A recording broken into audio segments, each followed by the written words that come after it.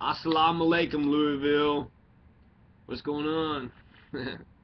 What to talk? I was wanting to talk a little bit about love, but I got a little intro. Democracy begins at home. Ironically, this T-shirt was given to me by the Malcolm X Debate Club. Malcolm X Debate Club, give me the Democracy Begins at Home T-shirt. Ironic because they didn't want democracy. They didn't want me in that room because I would have fought for democracy. I would have fought for what was right, for justice. I would have fought against the apartheid that Mary Mudd is using in order to elevate her status. Very, very ironic. Very ironic her and I meeting because I think we're both on the side of black folks, but we weren't for each other, right? After I guess we kind of got into an argument, maybe there was some respect, but fuck them. Fuck the Malcolm X Debate Club. U of L, University of Louisville, you got maybe 2 good professors at University of Louisville, and the rest are a bunch of pretentious snobs, a bunch of rich fucking pretentious snobs that don't know shit about working class struggles. They don't understand about struggles, they don't understand about life, they don't understand shit. They don't understand jack shit, and they definitely don't understand democracy. Mary Mudd, she's a white woman who wants to be a part of Malcolm X Debate Club. She wants to lead the Malcolm X Debate Club. You know, by itself, that ain't no thing. But you keep on adding some more. She got 3 white women that's got privileged status in the club. So 3 white women, 3 blue-eyed devils, right? 3 blue-eyed devils, they get the best seating in the room, and then the black coaches, they got to be spilling out in the aisle, and then you got, you know, all the slaves in the middle. All the slaves who are actually doing the work. They didn't win any of their damn debates. The Cardinal didn't give a shit about covering them. There's racism everywhere. You want to attack racism? Let's confront the Cardinal. You don't give a fuck about confronting racism. You don't give a fuck about solidarity. You don't give a fuck about democracy. You don't give a fuck about people struggling, working people values. You don't give a shit. All you know is about white people privilege. White people stuck up being the oppressor. You want to sit there and say that you know what's best? You don't know what's best. You oppressing. All you're doing is just taking the masses' role, and you're trying to say you're the benevolent dictator. I saw you in class. You're going to sit there and say, like, you understand all the logical fallacies. You didn't. All you did was pull up Wikipedia. You pulled up Wikipedia and all the logical fallacies that was on it, and then you give some shitty-ass explanation for each one of them. Anybody could have done that. That's what we're paying $50,000 for. We're paying $50,000 just to for on Wikipedia, just so you can read us facts that we could have got off of Wikipedia.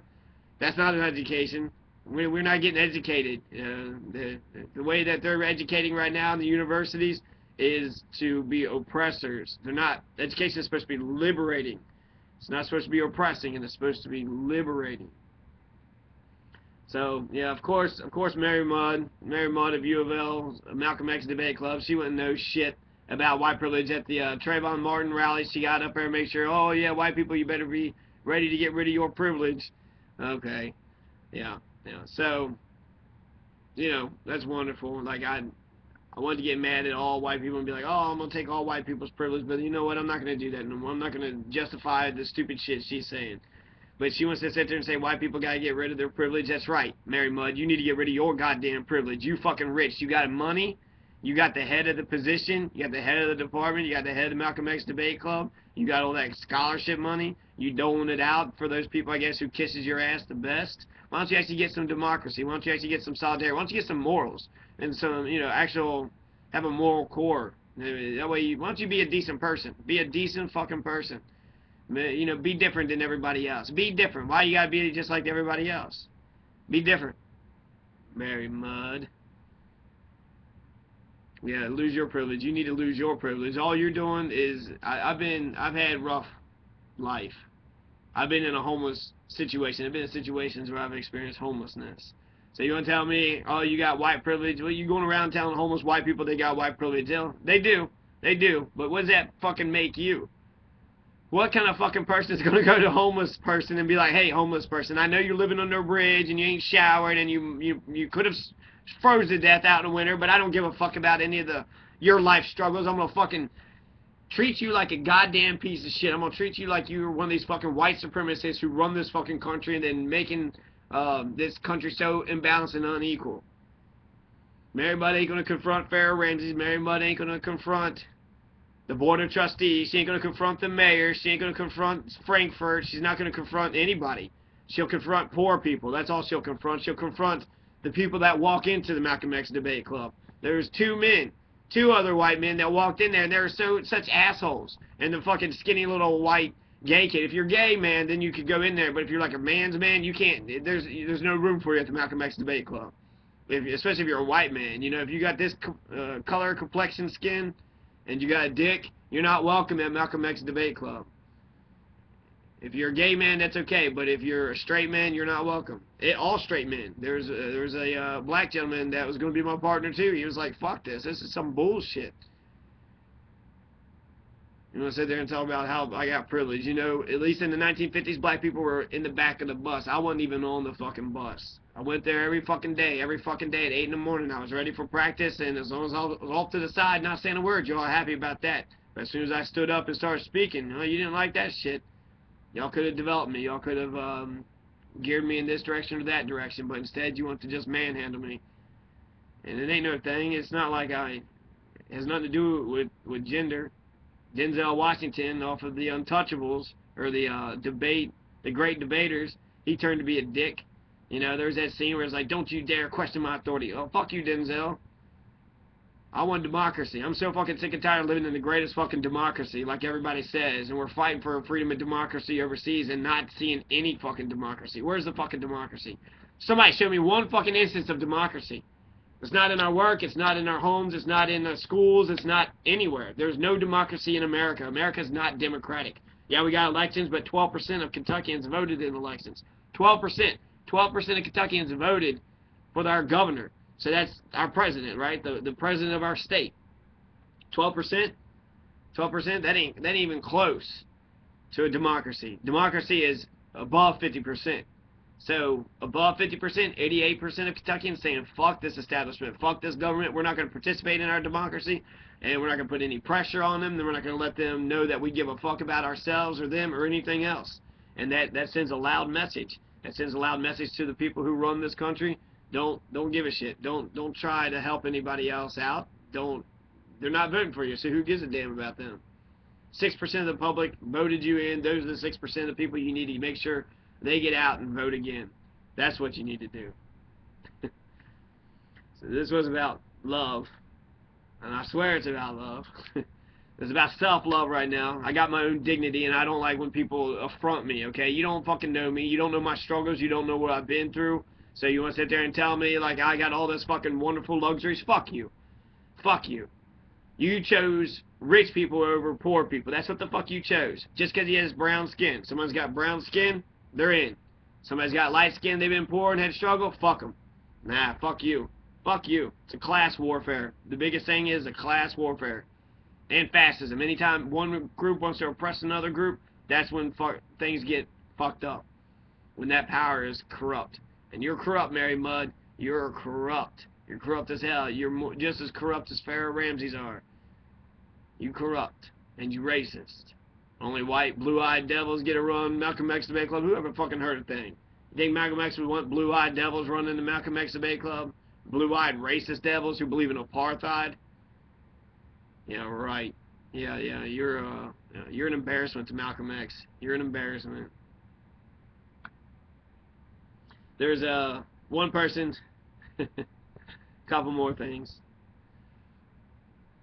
Because the fucking racism that came out of Malcolm X Debate Club kind of followed me around in all avenues I was going. I was in social movements class. I'm in, social movements. I'm in Black Studies. I'm in Occupy. I'm hanging out with the liberals, or I'm trying to hang out with the so-called liberals. But I guess if you're a liberal professional, then you've already made a career, and you don't actually give a fuck about making change. You just want to make money, just like Jake Payne.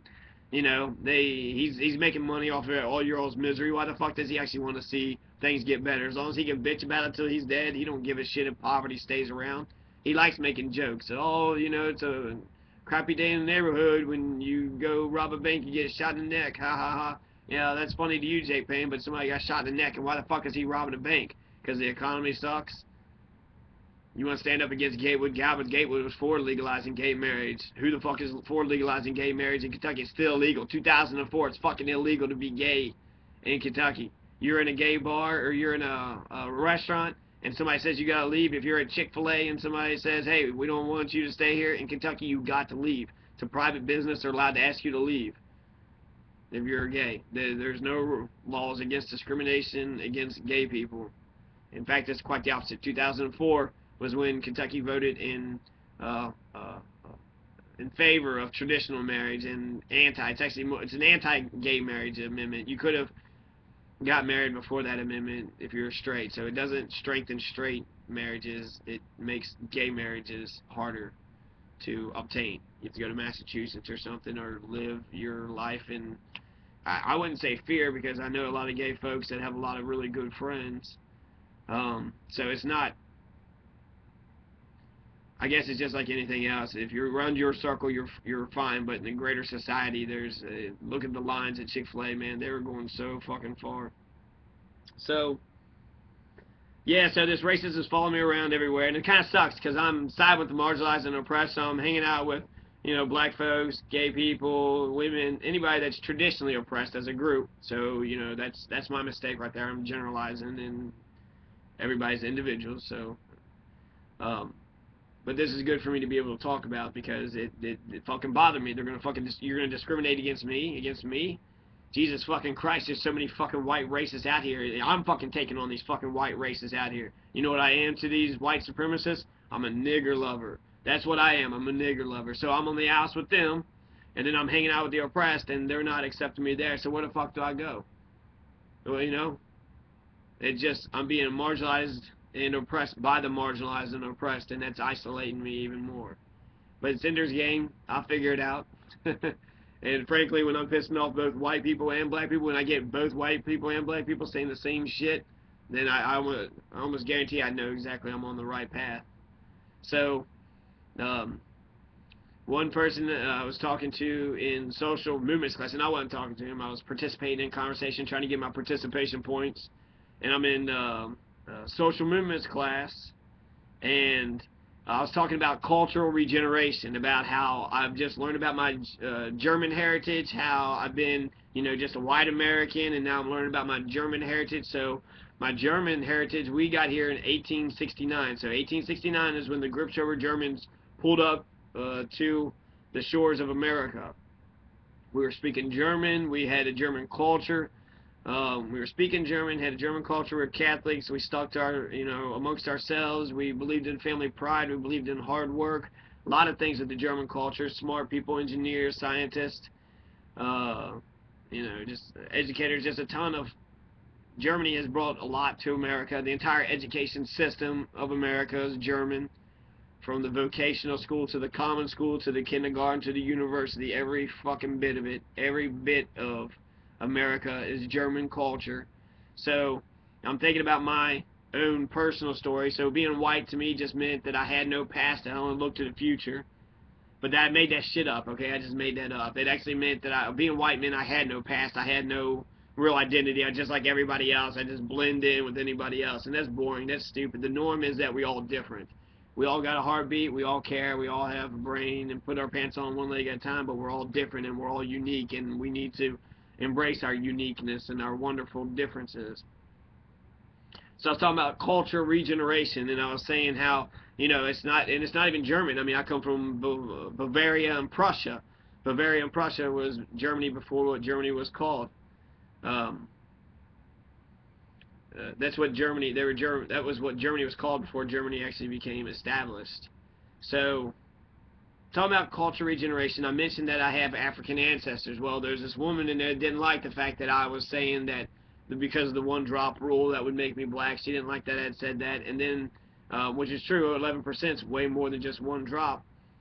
But she also didn't like when I said that I got African ancestors. And she was like, oh yeah, I'm sure you got African ancestors, but what? But what the fuck? You're like, well, you sure I got African ancestors? Yeah, right. My fucking white supremacist cousins, they was fucking dicks to me because I like to say that we shouldn't be racist, and now I got, Miss fucking Goody Gumdrops want to fucking tell me that I don't have African. I mean, that's fucking bullshit. She basically insulted me, insulted my family, insulted my roots. She wants to throw my ancestors off the board of the Amistad. She wants to lynch my motherfucking ancestors. For what? What the fuck she gain out of lynching the one fucking black ancestor in my family? What does she gain out of that?